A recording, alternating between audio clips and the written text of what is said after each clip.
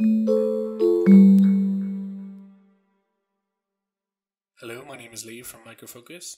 In this video, I'm going to display how to install an execution server with Silk Central. After logging into Silk Central, we need to download the execution installer from the execution environment section within Silk Central. Once we have navigated to this section, we need to download the execution server installer by clicking on the download link at the top right hand side of the screen. And we can see that here. Double click this. As you can see, we can automatically see that the download has begun. Once downloaded, please zip this and move it to the intended execution server machine.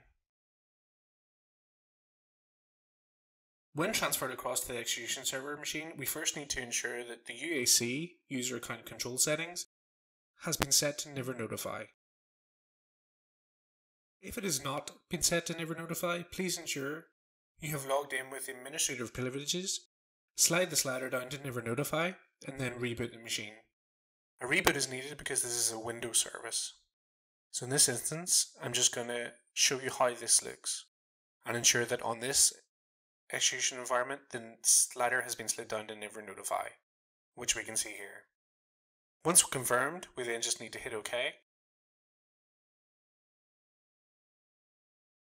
Then run the executable. Let the install wizard run. This is simply just going to extract the executable contents and then prepare to install. Next. Agree to the license terms. Next again, and finally one more next. This will copy everything over and then proceed to install it. Once this has successfully been installed, please ensure to take note of the IP address on the execution server machine, as we will use this hostname for the configuration. Once installed, we should get another thing, send finish, yep. Once this is installed, we then move back over to the Silk Central environment and ensure you're on the execution environment, and then proceed to hit new physical execution server. In here, we're going to enter the hostname. The hostname for this environment will be the IP address of the previous one, as this is unique and specific to this machine. Once entered, we can then modify the name. Please ensure that the name is just anything relevant to your environment, so you can easily understand from one to many execution servers. Then we're going to provide keywords. Assign a keyword necessary for when you want to configure the execution server for a test deployment. I'll assign a few just to show how this is done.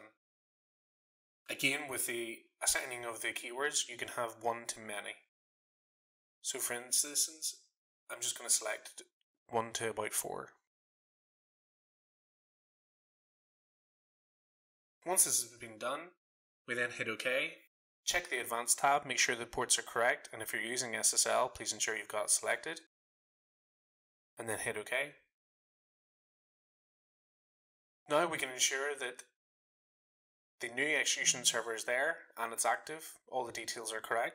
We're now going to assign, so in this instance I'm just going to select an execution plan, move to the Deployment tab, hit the edit on the keyword assignment, and then assign it the execution server that we just created, so that this execution plan will use this execution server for any future deployments.